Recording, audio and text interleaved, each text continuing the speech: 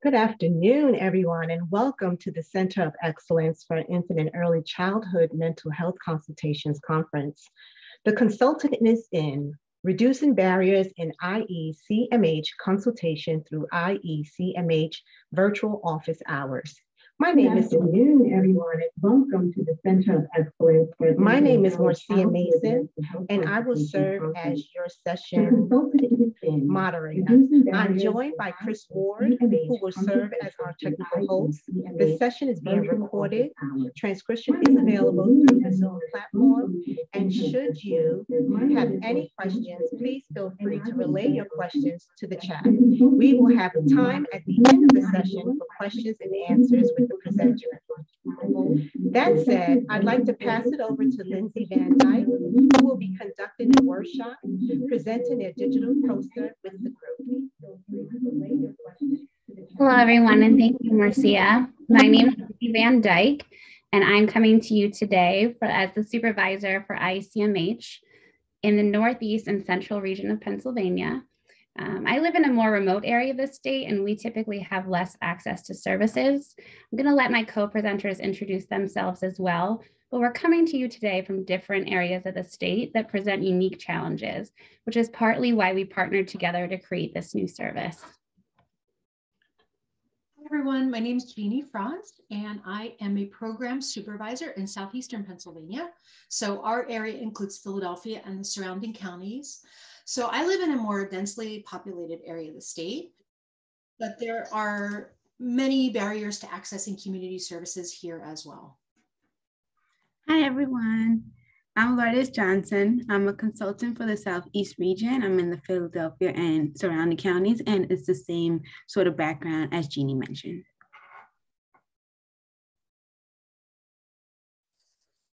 So we're very excited to be here today.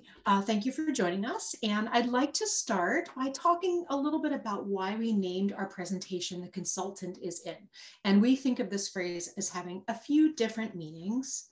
And each one of those meanings ties into the solutions, skills, and strategies that we'll talk about today. So first, you can think about the consultant is in, like you would say, the doctor is in. For us, this means that we're present. We're available to the field when consultees reach out for help. And in this presentation, you'll hear us talk about the impact of COVID-19 and how we found ourselves literally on the outside of early childhood programs. So we needed a new way to be accessible to caregivers and families, and office hours gave us a way to do that. And then a second way of thinking about the consultant is in has to do with our relationships. We asked ourselves, how can we stay connected and truly be in relationship with early childhood caregivers and families during COVID-19 at a time when caregivers are stretched so thin? And what does it take to join in a supportive relationship with another person in the short period of time that we have with them? This was a new experience for our consultant team. We never had a short-term service like this before. So today you'll hear us talk about how we grew our skills as a workforce to be able to do that. And then a third way of looking at the consultant is in is related to our equity goals.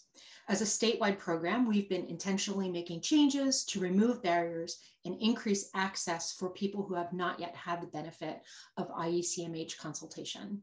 So an important goal for us was to create entry points for early childhood caregivers and families who have not accessed our services in the past. And we will talk about the strategies that we use to do that. So now I'll pass it to Lindsay to tell you more about our consultation program in Pennsylvania. To give you an idea of how we had to pivot during the pandemic, first we need to tell you about what our program looked like before that. So the Pennsylvania Infant and Early Childhood Mental Health Program goals are defined by our work for the Office of Child Development and Early Learning in the state of Pennsylvania. And those are to help early childhood professionals and families build confidence and know how to support young children's social emotional development, to reduce early childhood suspension expulsion practices, and to connect families and childcare programs to community resources on behalf of children. It's important to note that our team is comprised of consultants that have a variety of education and experiences. Our team is made up of professionals that come to us from the early childhood field, as well as the mental health field with a focus on early childhood, learning. We are proud of the range of knowledge that our team brings to the work, as we feel we are very well-rounded and have the ability to support one another. We achieve our goals through our child-specific services. So our child-specific IECMH program is grounded in infant mental health principles and based in the pyramid model framework. So we're looking to place our services within a continuum of supports in Pennsylvania, ranging from promotion to prevention and finally intervention. Child-specific services are often viewed as an intervention for that child and then prevention for all the other children in the classroom who are typically benefiting from the improved social emotional climate of the classroom. We think about office hours and how it fits into the continuum of services and within the universal tier of the pyramid model by enhancing an effective workforce. It's an effective strategy in both promotion and prevention, and we can help develop a plan of strategies, but still be effective part of intervention, like when a program or a family is looking for referrals for identified children's needs. So next, we're going to listen to our director, Brandy Fox, talk about how office hours fits into our infant and early childhood mental health consultation program. Hello, I'm Brandy Fox, the director of Pennsylvania's Infant Early Childhood Mental Health Consultation Program. The program has been sustainably funded and expanded since our 2006 pilot year by the Office of Child Development and Early Learning, primarily through CCDBG funding. The global pandemic created an opportunity for reflection and innovation around expanding our program reach and increasing access to early childhood systems partners and families across the Commonwealth. We are very excited about the increasing utilization of our virtual office hours approach, believe it moves us a few steps toward equitable access to consultation services, and provides more of an in-the-moment holding space and supportive conversation for our consumers. So we created office hours because we realized that we had to shift and adapt our service model. During this time, we no longer were able to provide on-site consultation. We were not getting the same volume of requests for services, and we knew the need was still there, probably even greater, but we were not able to reach the caregivers and families who needed us. We pivoted to develop teleconsultation services, but even with teleconsultation, faced barriers. The pandemic created staffing shortages that limited the time teachers could spend talking to consultants outside of the classroom. Quarantines and classroom closures made it difficult to create the consistency and commitment needed for child-specific consultation work. Another equity barrier was access to technology. Not all early childhood programs had a computer or a tablet to access teleconsultation. Then another COVID pivot was a discussion group we called the Holding Space, where early childhood caregivers could come together to listen and support each other. Holding Space showed the power of reflective listening, but during the pandemic, not all caregivers and families were in a place to be able to offer a listening ears for others. Many of them needed someone else to be able to listen to them, and they needed someone to help them figure out a plan of what to do. So that's where the office hours idea came from, organically and from multiple team discussions, while the brainstorming came from the consultants in the field. So let's start by talking about office hours as a concept, and then we're going to go into more detail about how it actually works. So with office hours, we really had 3 goals in mind when we first developed the concept from that brainstorming among our consultants that Lo told you about. So our first goal was to create a holding space where we could use our reflective listening skills to give caregivers a place to hear their own voice and understand themselves a little bit better. The second idea was to build a place for collaborative problem solving. So this is where we could use what I call a thinking partner and use our coaching skills as consultants to help our consultees figure out their own solutions. A place where people are able to find their own answers. And we could be really more effective in building capacity, and our consultation work would have more of that stickiness when we were helping people figure out their own solutions to the dilemmas they were facing. And that would lead to more long-term change. And then the third purpose was our equity goals. So as I mentioned, we wanted to expand access to consultation for early childhood caregivers who had not had the opportunity to use our services in the past. And we also wanted to reach families in a new way.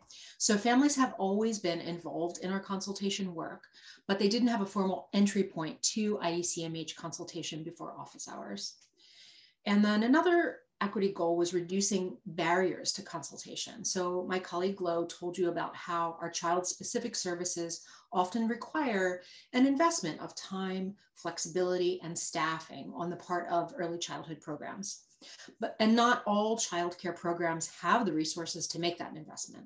And then during the pandemic, even more programs experienced this lack of resources. So office hours gives early childhood programs a path to participate in consultation in a short-term, needs-based way that is more sustainable and accessible for all of the programs in Pennsylvania. And then another barrier we wanted to address is the sense of stigma that still exists around mental health support.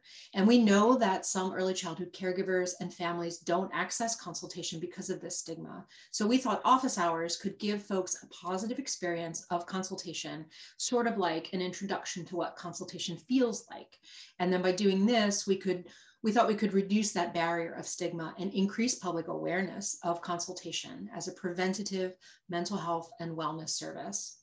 And sometimes we've even found that caregivers will come to office hours to ask us, how can I talk to a family about social emotional concerns in a more positive way?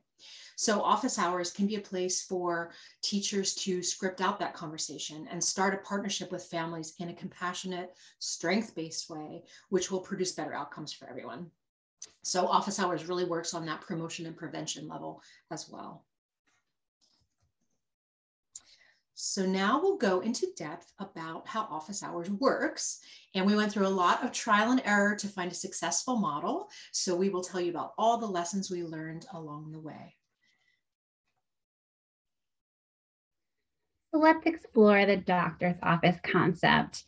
Early on, we realized that in order to accommodate multiple requests for appointments that were happening at the same time, we needed a system where we could greet consultees while also offering them a private space to interact with a consultant. We found Zoom to be a great platform for accomplishing this task. We're able to use the main room of Zoom as our doctor's office waiting room. So, like a doctor's office, in the waiting room, we welcome those consultees in and explain the process of how office hours will work. We also found that having that waiting room attendant is great not only for welcoming people, but also as a support to the consultants that might be taking those calls if they need additional support in a breakout room discussion. So some of the pivots we had to make along the way were making sure we welcome consultants when they entered and explain what was going to happen when they enter the Zoom room. When you enter a Zoom expecting to have a one-on-one call and see 7 or 8 other people in the room, it can be really intimidating. So making sure you're acknowledging that. Also, breakout room tips, make sure you need more rooms or you have more rooms made than you actually need. We've noticed, I think, like everyone else, technology has its glitches and its moments. So making sure you're prepared and having additional rooms, as well as we've been able to rename the rooms with the consultant and the consultee that's coming into care so we know where to put them. And in order to make everyone feel comfortable in a situation, consultants and consultees also have the ability to rename themselves and identify themselves with their pronouns so that they can feel safe in the setting. So in this slide, you'll see a quote from a consultee from our feedback survey that we take after the sessions, and you'll see additional quotes all throughout this training from consultees and consultants that have all been part of this process.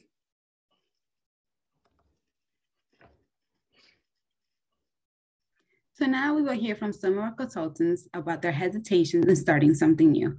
When we heard their concerns, we knew what we needed to prepare our consultants for the next steps. What I was initially concerned about in starting the office hours consultation model was a shortened amount of time in order to speak with the caller.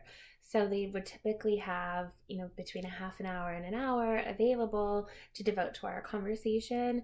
And I was concerned that that wouldn't be enough time to really get into the root of the problem and be able to brainstorm some solutions. Knowing that I wasn't going to have the time to form the relationships with the teachers and the directors that I typically do when doing child-specific consultation.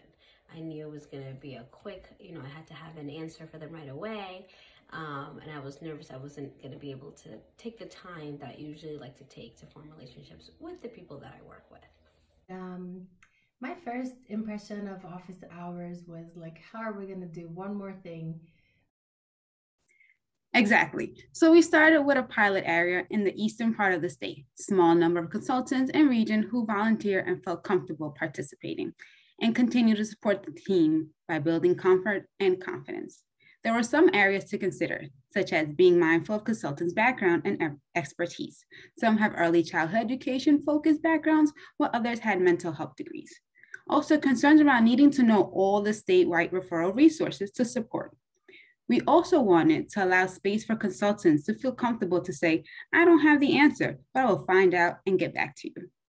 It is also efficient to have backup consultants, as Lindsay mentioned, in the main room who can help support, look up phone numbers, and find immediate resources.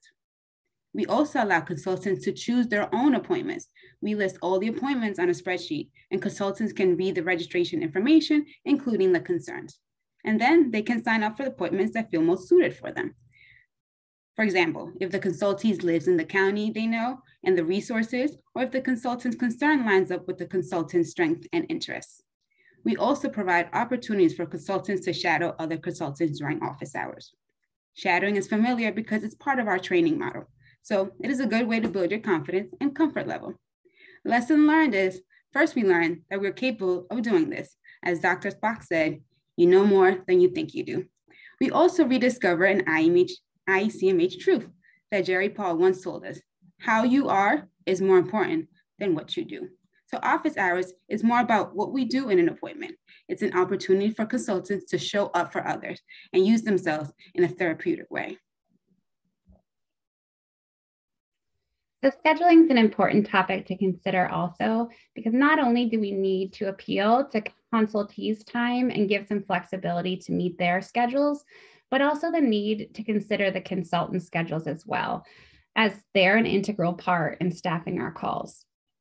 So therefore, we had to be really intentional about trying to pick somewhat consistent times so that we could plan ahead and give our consultants time to block off days or times in their schedule, while still offering some flexibility of times for consultees to call in. We've tried a few different days of the week, and you can see on the chart in the screen the timeframes that have been the most successful for consultees. We found, based on our data, that Fridays tend to be the most successful for Pennsylvania, and the most popular times of the day typically tend to be morning and then around lunchtime or nap time. Some of the additional data that we've collected is we've held 18 sessions since the start of May of 2021, typically, like we had mentioned, on Fridays, and we run ours on the first and third Fridays of each month. We, to date, have had 156 office hours registrations, with the average length of appointment being about 30 to 45 minutes, and consultants spending an additional 30 minutes typically of follow-up, which usually is an email that includes resources or things that they had talked about. One of the lessons that we've learned along the way is to make sure you're offering varied times throughout the day and the ability to reschedule. So we know with the pandemic and the stress on the current workforce situation in early childhood that often schedule changes happen in the last minute. Directors end up in classrooms, teachers can't get out on the break that they are expecting to do. And so therefore you need to be prepared for cancellations. Currently, our cancellation or attempt to reschedule rate is about 15%. So we're doing pretty well with sending out enough reminders to keep people interested and holding their appointments. And with the office hours format we have, consultees are always able to reschedule for any upcoming office hours session in advance. So I am going to talk a little bit about how we have folks register. I did want to acknowledge there's one question about what platform we use for virtual office hours. And so we do use the Zoom platform for video conferencing. We also have a lot of requests for telephone appointments. So we just call the consultee at their appointment time. And then there's another question about how we're going to continue as a pandemic changes and hopefully some of the stress is released. So we will definitely talk about that as well. Thanks for those questions. So I'll talk a little bit about our registration system. When we first started, we were using the Zoom platform, and we used the registration feature within Zoom, and folks could choose their date and time. We would ask them a couple registration questions about general information about the childcare program. We also asked them to give a brief summary of their concerns. We did ask for some demographics like children's age, but we requested that no private information like children's names, no private information be shared. So, excuse me, we started using the Zoom registration, but then we quickly moved to Google Forms for registration. So we still use the Zoom platform for the video conferencing, but we use Google Forms to have folks register for appointments. Because with Google Forms, we could really use a lot of question branching, and that lets us ask different questions for early childhood caregivers versus families, and also systems partners who may be looking for an office hours appointment. And also Google Forms gives us data reports in real time. So we can just take a look at, we can just take a quick look at how we're doing with data collection. And so now this is what our registration form looks like. As you can see, you can register right with your phone. You don't need to have access to a computer to participate. You can also request a telephone appointment, and about 25 to 30% of consultees do request telephone appointments. So that is popular. After folks register, we send them an email to confirm their appointments. We started out with a really simple confirmation email with just the appointment date and time. And then we realized that we needed to add more details to let people know what to expect and to help them feel more comfortable participating. So for example, in that email, now we let consultees know that their information will be kept private. We ask them to make sure that their name on the Zoom matches the name they registered with. And this is one of those technology features that Lindsay mentioned that really smooths things out if we can do that, because then we know who's coming into the Zoom and we can pair them with the correct consultant so that once they come in, everything goes smoothly and they feel more comfortable. We typically send a couple of appointment reminders, maybe 2 or 3, with one the day before the appointment and then another one the morning of the appointment. And that has really helped reduce cancellations. And one of the lessons that we did learn was that it was helpful to tell consultees up front that the appointment will need their focused attention. So now we also include that in the confirmation email, and we ask that they do, set aside, carve out that time, set it aside, and take the call out in a quiet spot away from distraction so they could really focus. We also let them know upfront that office hours does work like the doctor's office concept. So when they come into the main Zoom room, they may see other teachers and families waiting for their appointments. And this was something that we actually learned about through feedback surveys from consultees.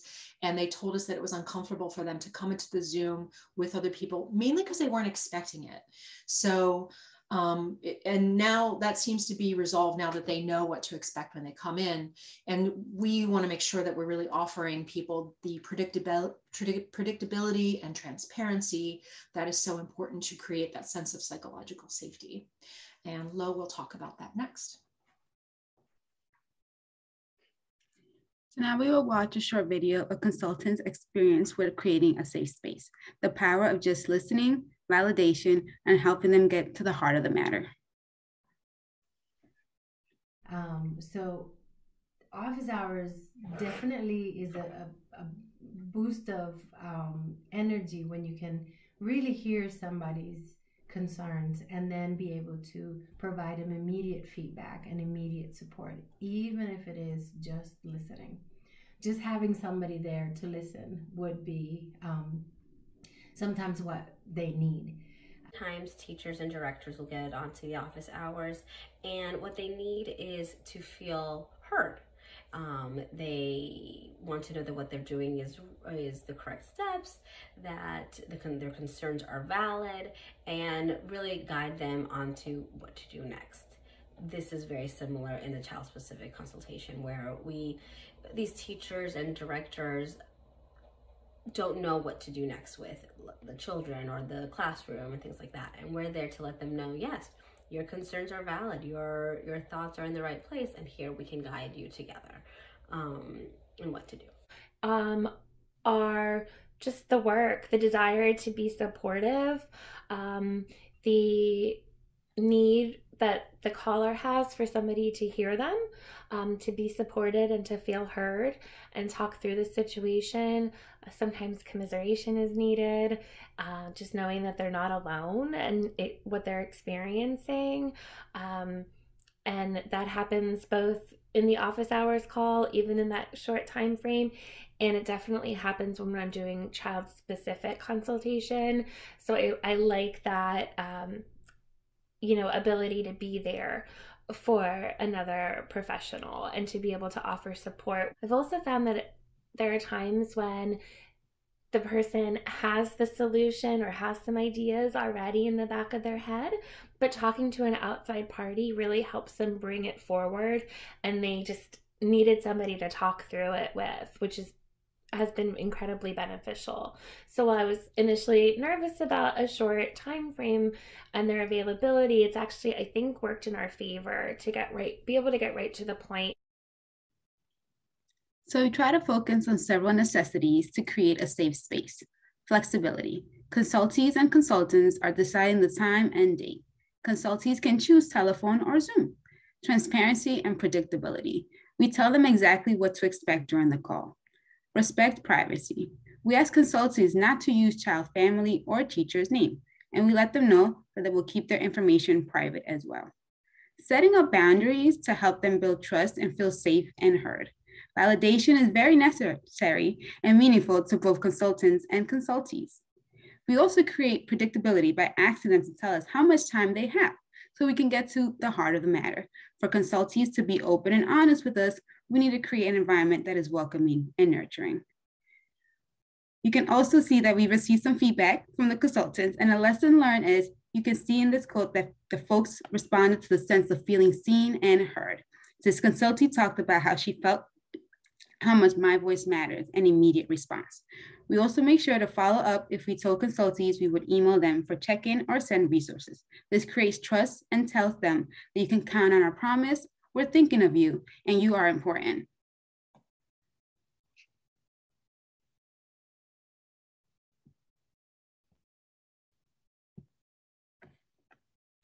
There are some more IECMH approaches that we use very intentionally to create psychological safety, always assuming positive intent. The consultant can remind people of what they already know. It's reassuring to realize that you have your own wisdom and knowledge, and that can help guide you.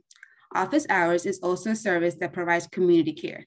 We can let people know that you're not alone. Name it to tame it. Helps them identify how they're feeling. Talking about stressors can decrease some of these feelings around them and be able to move forward. Creating an action plan helps consultees to feel more in control of how to move forward and can provide reference for continued guidance and support. Reminder that relationships are the intervention. We hope to see this through the parallel process, the understanding that by consultants providing a safe and supportive environment for consultees to process their feelings and problem solve, that they will in turn be more likely to provide the same environment for the children they are supporting.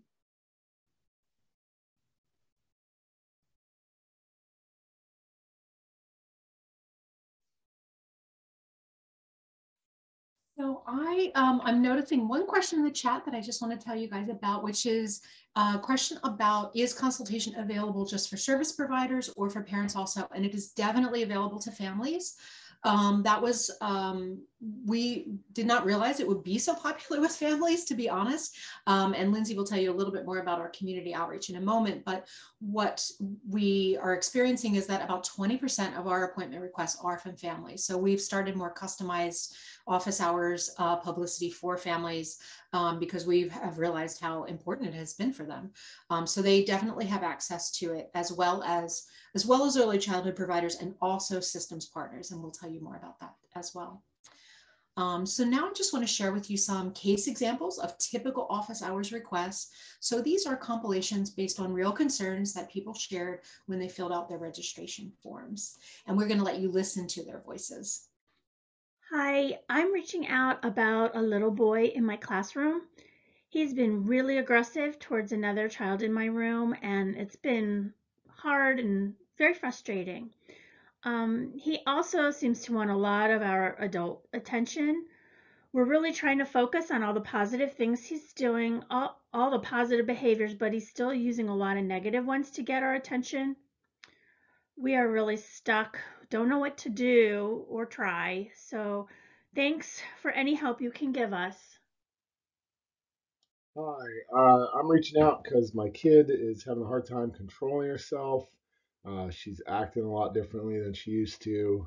Um, she gets real angry easily, and she hits, she kicks, she yells a lot, she spits, she's been breaking things.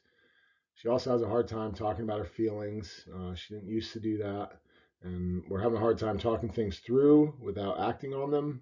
I'm hoping that you can help me out. Thank you. You can hear in these examples, I hope that that gave you a sense of what it's like to join someone in an office hours conversation and start out with this concern that they share.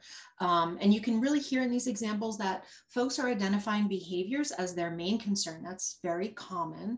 And you can also hear in each of these that there is a kernel of a possible solutions that can be fleshed out when caregivers have space to talk about it, and when the consultant can help them reflect on the child's behavior through an IECMH lens.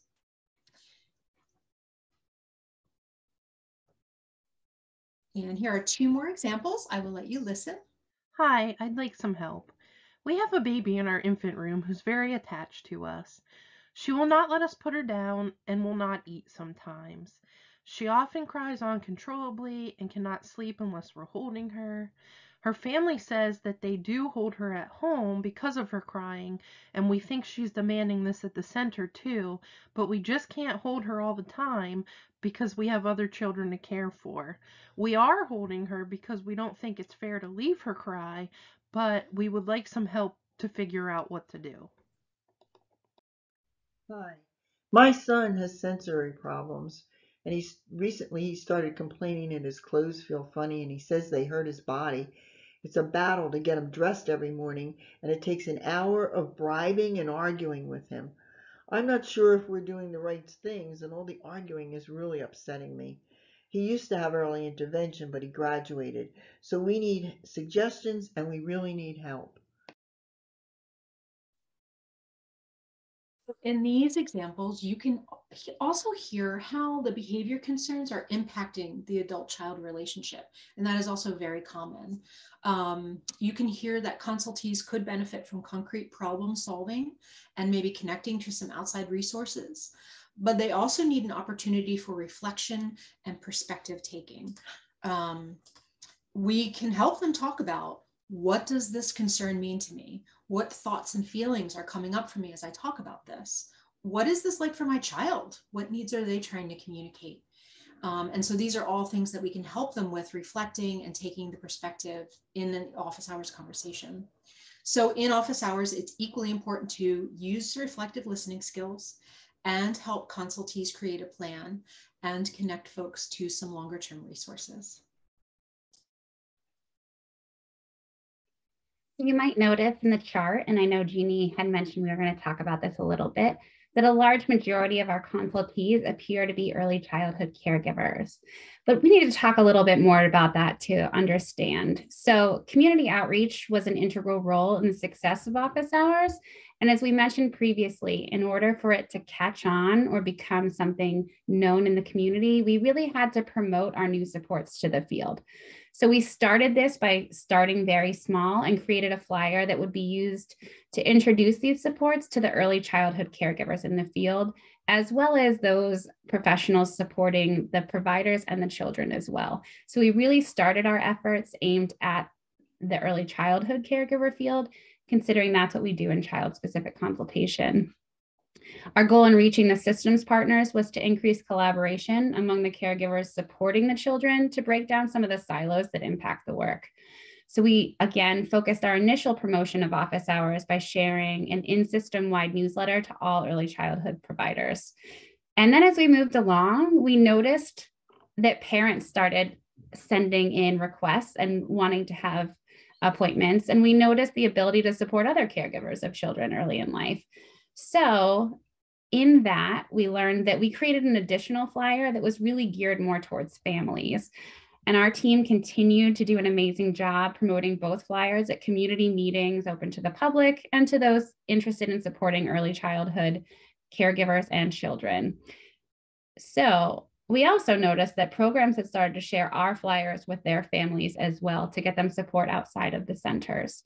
So while at first we had to publicize it intensively and frequently, after about 9 months, I'm happy to say that publicity is less intensive and office hours is becoming a more widely known resource. We like to think of it almost like creating a new habit, being intentional at first and letting it catch on to be a continued support for the future. We hope we can create to be the first point of contact or the first ones they call. So something we learned is because IECMH isn't as widely known in our state, especially outside of the early childhood field, since the majority of our work is supporting caregivers within the early childhood care setting, it was really important for us to acknowledge on our flyers for crisis support for families to be able to reach out and understand what our services could provide and how that differed from crisis. So we felt it was important to acknowledge that so we could build capacities of caregivers to know who to contact in the moment when they were having crises too. So we talked about the variety of consultees, but another important point to mention is we wanted to break down the early childhood caregivers as well. While the majority of our calls come from caregivers in childcare settings, we have also been able to connect with family providers and group providers that historically don't get as much support in the child-specific model of consultation. So these providers typically don't receive as many supports, and therefore the ability to reach them with this service has been extremely important because it creates a new entry point into the world of IECMH for those that might not have ever used it before. Also exciting to note is the reach of IECMH in terms of early childhood professionals and families has also increased.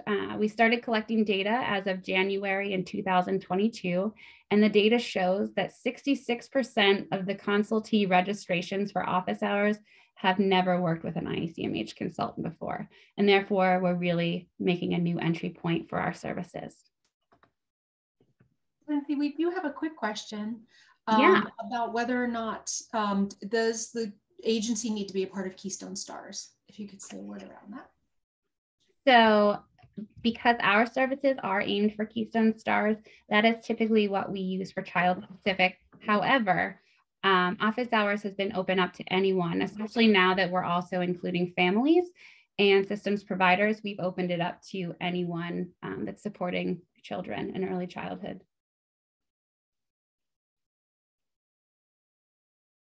So what happens after the appointment? We send individualized resources to consultees, which provides efficiency. And at times, if they need 1 to 2 quick strategies, we provide it for them. This helps cut out the unneeded request for consultation, or like if they really just need early intervention. Most appointments have a follow-up email with resources or referral information. Some consultees can request another appointment, but most do not need, or their next appointment is to discuss a different concern. At times, follow-up for resources within community agencies is necessary. We can send them our newsletter, brochures, or any upcoming PD trainings as well.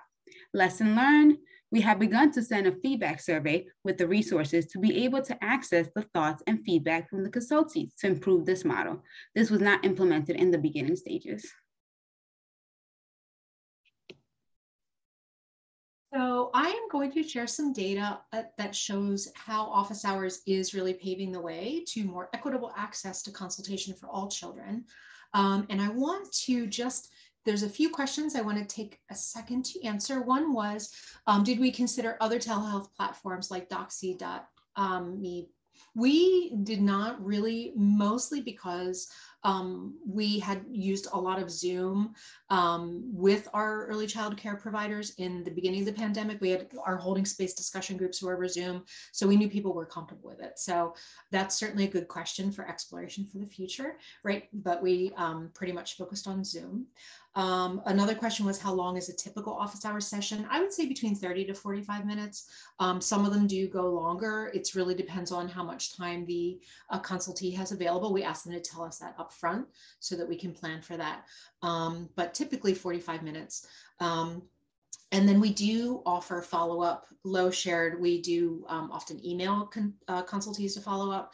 There have been times when an office hours conversation was sort of converted into a child-specific request. So in the more complex cases, we certainly offered that to the consultee and worked with the childcare program or the family to convert it into a longer-term child-specific case. And then we will, there's a question about the flyer, which we can think about. Definitely the flyer is available on our website. There's a question about Keystone Stars, which I'm going to tell you about in a moment. And then our last question of the future, which we will definitely talk about. So I think I've covered all the questions. And I'll tell you about this data that we have here. So, and this talks about this equitable access and making that possible for children. And so first we found that about 15% of our appointments were with families or caregivers participating in publicly funded programs like state-funded pre-K, Philadelphia Universal Pre-K, and Head Start. Normally, our consultants don't serve children enrolled in Head Start, but through office hours, we found we can give Head Start families a service that complements the Head Start mental health consultation model. And so now we'll look a little bit at childcare program quality, because we know that this is definitely an equity issue. Pennsylvania has, and someone asked about Keystone Stars. So Keystone Stars is Pennsylvania's quality rating and improvement system for childcare programs. So programs are given star levels based on quality standards that they meet. Star 4 programs have to meet the highest number of quality standards. And typically the vast majority of our child-specific consultation is with Star 3 and 4 programs. But as you can see on the slide, through office hours, we've been able to reach caregivers from programs at all star levels. And actually over a third of office hours appointments were with caregivers from Star 1 and 2 programs. So we've helped a lot more of those programs engage with IECMH for the first time. And we've even started working with some of them on child-specific consultation. So office hours really has been an entry point for them. We also found that about half of all office hours appointments were from counties in Pennsylvania where a large majority of children with childcare subsidies were not enrolled in high quality programs. So it's even more important for us to engage those caregivers because we know that the children in these programs are experiencing a greater number of risk factors. So from a resilience point of view, we can make a big difference when we build the capacity of the adults around them. And office hours gives us a way to start that work. It also helps us move forward with cross-systems collaboration. More than 10% of appointments were from systems partners like early intervention and behavioral health professionals. And this collaboration is really important because we are linking services and helping our colleagues in other systems to become IECMH informed. And we can go to the next slide. We also found that office hours created a new entry point in terms of children's ages.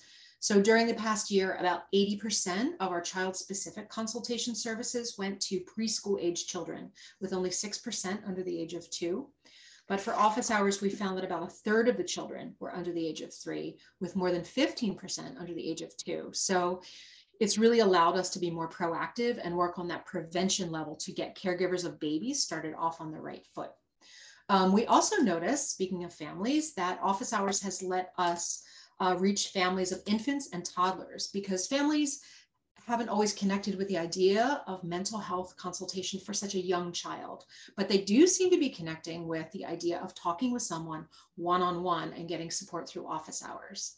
So we are very excited by the results we've seen over the past year, and all this data is telling us that we are accomplishing what we set out to do.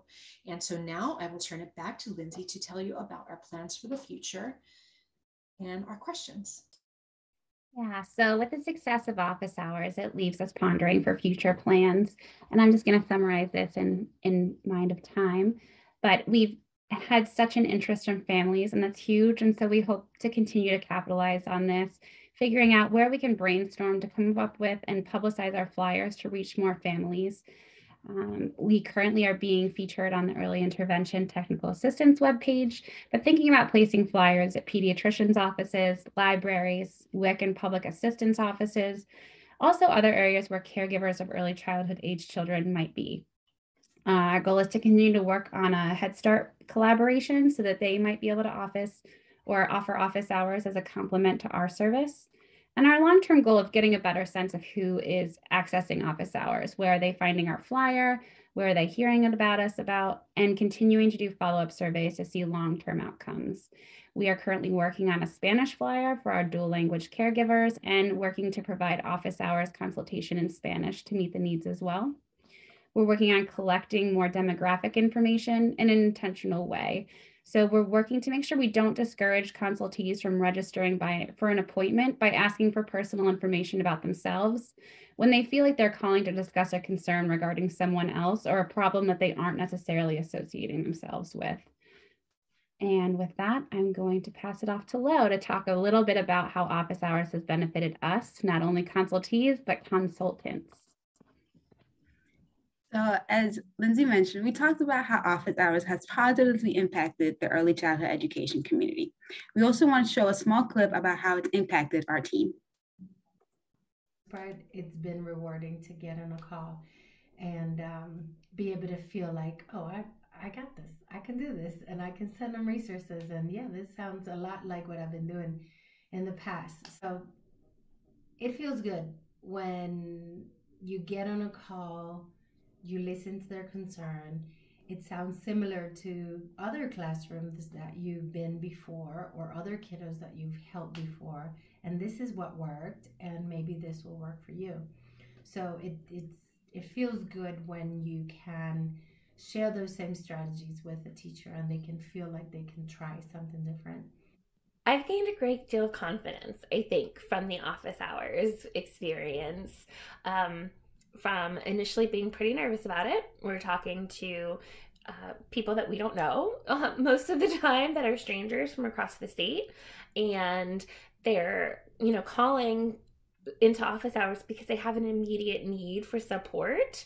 So it can feel a little fraught and stressful in beginning it, but the ability to jump right in and talk through their issue with them has provided me with so much professional satisfaction. It's almost like immediate gratification for an IECMH consultant, is that you're getting almost immediate feedback from that caller as to, yes, this is exactly what I was looking for, or thank you, this is the resource I needed, or I really appreciate just talking through this and somebody hearing me.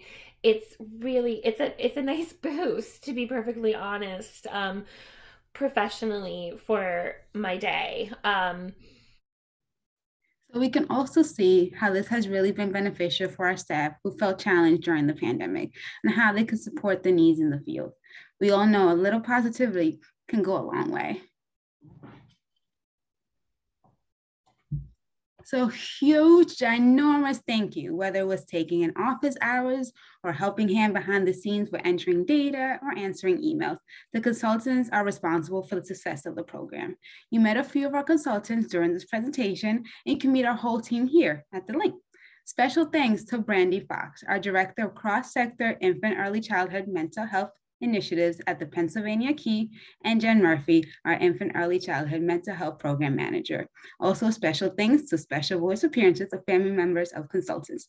Thanks to the Pennsylvania Office of Child Development and Early Learning, and of course, the Center of Excellence.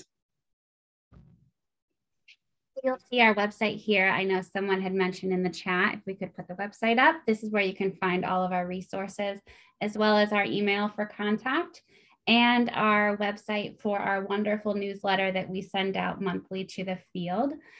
We can answer any additional questions at this time too. Jeannie, I'll pass it off to you. You've been answering questions. Yeah, I've answered a few in the chat, and I do want to call attention. One question was about the supporting our consultants through supervision training. Yes, we do. Our program is fortunate enough to be able to have reflective supervision, group reflective supervision for all of our consultants. And that is certainly one of the workforce supports that we have. And we also allow a lot of conversation. When consultants are finished with their office hours appointment, they usually come back and talk with this program supervisors who can sort of help them process what they talked about and get some support that way, as well as get a sense of if there's any changes that we need to make. And then there was one other question about maintaining office hours after the pandemic. We are definitely committed to maintaining this. It's been incredibly successful as a complement to our child-specific services. And moving forward, I think they will both just continue to enhance each other. And the staff generally just sort of balance. They take office hours appointments on the days when they're home doing their other office responsibilities like writing reports, and so they will just sort of take their appointments on those days and that they're not in the field. And one last question I see, so about consultant credentials. I believe most of our consultants are master's level professionals with backgrounds in either early childhood education or mental health. And so we do have both range of experiences professionally. So thank you, everyone. I think please feel free to reach out to us. You have our contact information. We'd love to talk to everyone who's interested in finding out more about our office hours program. Thank you. Thank you.